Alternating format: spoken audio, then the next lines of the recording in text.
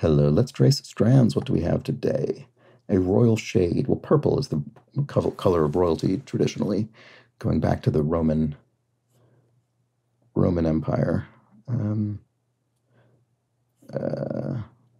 want that to be. People get so irritated when I say a word and then don't find it, so I'm making a point to do so. Purple. No. Purple. That's got to be relevant. Purple colors or something? Maybe it's the spangram. Purple. Oh, purples. Yeah, okay, fine. Fair enough. That makes sense. Oh, so then yes, lavender, I see.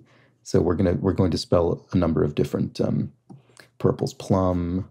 Boy, I'm having a good week, aren't I, with strands. I say that as I immediately can't figure out what this is. Orchid, I guess. Okay. Hadn't really thought about that as a shade, but I suppose it is mauve.